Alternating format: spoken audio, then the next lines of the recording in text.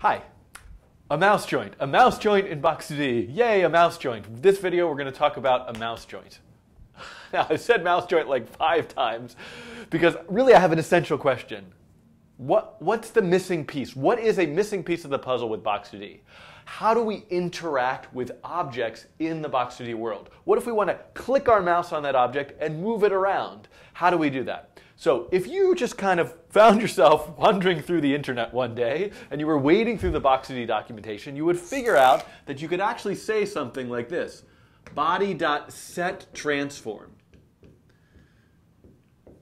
And it has some arguments. It's a location and an angle. So you can always manually set, hey, I want this body to be over here, and I want it to be at this angle. And if you had the mouse location, you could say, set it at the mouse location, set it at the mouse location, set it at the mouse location. We do those all the time in processing. We say, rect mouse x, comma, mouse y. But let's think for a moment what that might mean in terms of a world of physics. What if I could say to this eraser, I don't know why I'm talking to an eraser, but what if I could say to this eraser, set your location over here instantly? It's essentially teleportation. It would be right over here instantly. Now, of course, I had to move it continuously over here because this is the real world, a continuous time and space continuum place. We need to live up to those real world principles in Box 2D. We cannot just, the physics will break if we start to teleport things around the screen. However, there is something we are allowed to do in Box 2D. We could say, hey, you know what I'd like to do to get this from here over there? I'm going to tie a little string to it, and I'm going to tug it along and move it.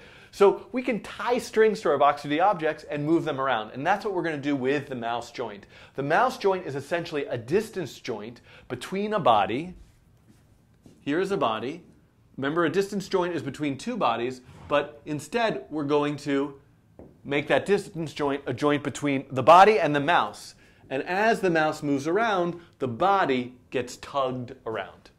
I know that sounds a little strange, but it will make sense to you. But here's something kind of revolutionary. It's not revolutionary, but here's something that's really important in our thinking about this. Yes, we're calling it a mouse joint. Yes, we're demonstrating it with the mouse, but you should realize that the mouse is just an X and a Y. So if you have some algorithm, some system, some set of rules by which you're setting X, Y locations, you can move things around in the Box 2D world according to that algorithm. And I would say, when we get to the end of this video, an exercise would be, don't use the mouse, use like a Perlinois random walk to tug something around the screen and see how that works. Okay, so let's now that we've kind of covered why we want the mouse joint and how it works, and there's by the way, there's another solution to moving things around manually in Box 2D, which I'll mention at the end of this video. The mouse joint isn't the only way. I want to go over how do we write the code, and again, we've got to follow these steps. First step is have 2 bodies ready to go. Okay, wait, I just erased that diagram that I want. Body connected to the mouse. Well, here's one body. Where's our second body? There's no body here. We're saying the mouse is a body. There's a new concept we're going to introduce here called the GroundBody. I know that's weird. It's a 2D world. Is there a ground? But you can kind of think of it as basically what we're doing is if the wall is the screen and that is the body, we're sort of attaching it over here. And this ground body is going to get a target. And the target is the thing that's going to move around. So as the mouse moves around, we set a new target on the ground, and this body actually gets pulled along with that mouse joint. This bag is in the way. I'm going to trip over it. Hi. Okay, so have 2 bodies ready to go. So now that we've established that, we have body 1, the ground body. Everything else is essentially the same as a distance joint. We're going to call it a mouse joint definition, probably. We're going to look in the code to see the exact syntax. We're going to configure all the parameters. What is the maximum force? What is the damping ratio? The frequency hertz? The same kinds of spring-like parameters we had in the distance joint we're going to do, and then create the joint. But here is something a little bit different that we're going to see in this example. So now that we've established this set of steps and we kind of understand what the mouse joint is, what is something that's a little bit different, another thing in my way, what is something that's a little bit different in this example? In our main program, when we press the mouse, we want to create the joint. So you're going to see void mouse pressed. Here is where we're going to create the joint. And then, in void mouse released, I hope this is visible, we're going to destroy the joint. So this is kind of interesting about this program. Instead of having this kind of permanent joint that's always there, we didn't have to do this with distance joints. We just chose to do it that way in our example. We're going to do things, as soon as we click the mouse, boom, that joint's going to exist, and we move it around. We let go of the mouse, boom, that joint is gone. This is going to allow us to do things like click the mouse, drag, release, and toss something across the screen as well. So there's a lot of possibilities here, but when we look at the code, it's very important to understand how it's working with these events. Create the joint, destroy the joint. In draw, right, I wrote draw with an underline, but it's in void draw, we're always going to be setting the target. So as we move that mouse around, we're setting that new target so it gets tugged. Of course, we only want to set the target if the mouse is pressed, because that's when the mouse has been created. But we're going to have a logic. We're going to have a spring class. The spring class is going to manage the mouse joint definition. It will have functions to create the joint, destroy the joint, and set the target. So we're going to have a box class. That's the thing that's moving around. We're going to have a spring class to manage that mouse joint, and that spring is going to sometimes exist and sometimes not exist. It's going to be made and destroyed on the fly. So I think I've kind of talked through how this example works. Let's actually go and look at the code and run the example. It's going to be very exciting. Press this button, and here I am. Okay, so first let's just run this example. And we can see, look, we have this box object. It's in a box 2D world, and it's sort of responding to gravity, and it's falling. Now, when I click the mouse on it, you can see I'm now I'm tugging it around. And you can see, actually, as I move the mouse, you can see there's a little joint there. It takes a moment, but it kind of catches up to me. Now, of course, I don't have to draw that line. I'm drawing that line just to demonstrate that joint is there. But if I want to make it look more like I'm just moving it around the screen with the mouse, I don't have to draw that joint. So you can see this is me now moving this object around with the mouse, and I can toss it up. I can try to catch it. I don't know why I'm doing all this stuff in this video, but it's kind of addictive to play with, and I can't stop. Do it on your own time. Okay, so now let's look at the code again. Remember, let's look at the main program. Here's what I was talking about. Mouse release, that's where we destroy the joint. Mouse pressed, if the box contains that location, so we're only creating the joint if we click on it. This is a choice that we're making depending on what kind of interaction we want. But in this example, if we click on it, then bind the spring to the box. This is really interesting. Another scenario, whoa, here's an exercise for you. Try to create a scenario where we have multiple boxes and you can click on any one. How would you do this with a loop and an array to test which one are you clicking on, which one should that spring get bound to?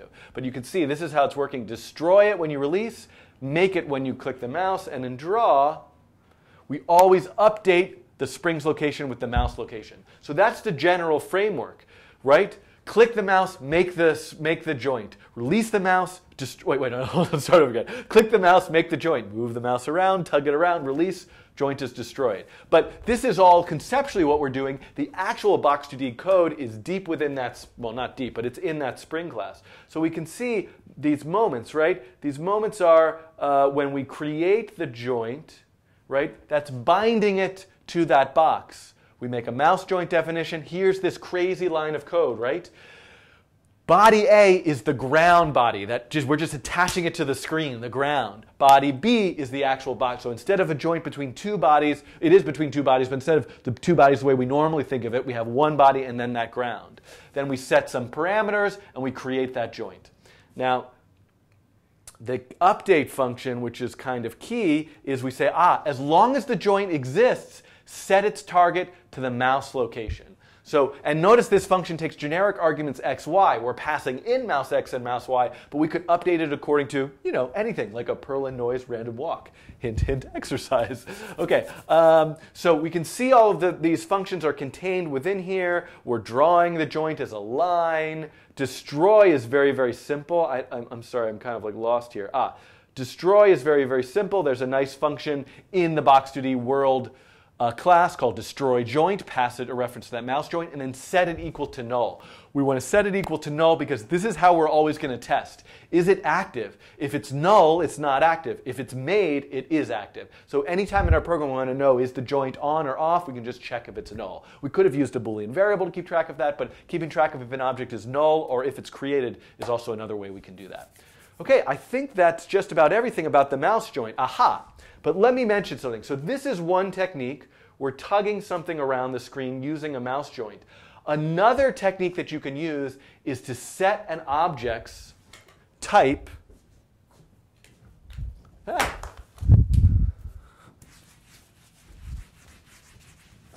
Set an object's type to kinematic. Remember, we had a dynamic body, that's a body that moves around and responds to physics. We had a static body, that's a body that never moves. And now we have a kinematic body. This is a body that you're allowed to control yourself manually, but you still don't set its location. The way you can control it is by assigning it a velocity. I don't know what I'm... By assigning it a velocity. So let's say this is the box, and you know this is where you want it to be on the screen. You could compute a vector, which is the difference between its current location and that location on the screen, and set that velocity as that vector. So I'm not kind of going into the details of this. I personally like the sort of mouse joint technique. To move something around, it has a very kind of like real feel, and there's some limitations to the things that the kinematic body can do. I think it can't collide with other kinematic bodies or something like that. I should probably look that up. I will clarify somewhere, somehow, someday. But this is one technique, and if you're looking into this technique, if I just go quickly to the examples and go back here, I believe kinematic test. Kinematic test in the GitHub repository, I guess I should work on this one, is one you could look at. Let's run this and hope it works. You can see, yeah, this is me moving it around, and you can see I'm able to move this around manually with the mouse, and it's very similar to, oh, and it fell. Because it's responding to gravity when I let go, or it got bumped. Okay, so you can see that. I don't know what I'm doing here. I've kind of lost my train of thought, but I wanted to just show you where, now edit this, make this video better and shorter. Here it's where the body type is set to be kinematic. So that's something you could take a look at. Okay, so what I would suggest is a couple things. One, try to have the box move around according to rules that's different than the mouse, using the mouse joint. Another thing, just add more stuff into the world. Can you do something where you're kind of moving something around to break things apart, knock things around? You can probably create some type of, you can start to thinking of how you might create a game if there's some form of interaction with keyboard or mouse affecting the behavior of one of the bodies. And by the way, in the next video, we're going to look at another way of affecting things manually by applying forces to the objects in Box2D. All that time we spent figuring out how to make attraction forces, friction forces, and p vectors and apply force function. We can do that with Box2D also. So if you're excited about that, like I'm excited about that, that'll be in the next video.